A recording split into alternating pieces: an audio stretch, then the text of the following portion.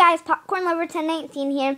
I'm chewing gum once again, but this time I'm going to show you a tutorial. Because I'm like really good at it. This time I don't have as good gum. So it might not work as good, but you guys will get the point. Here we go. First, you're going to chew your gum until it's nice and wet. Soft. Then, you're going to flatten it out up here on the roof of your mouth.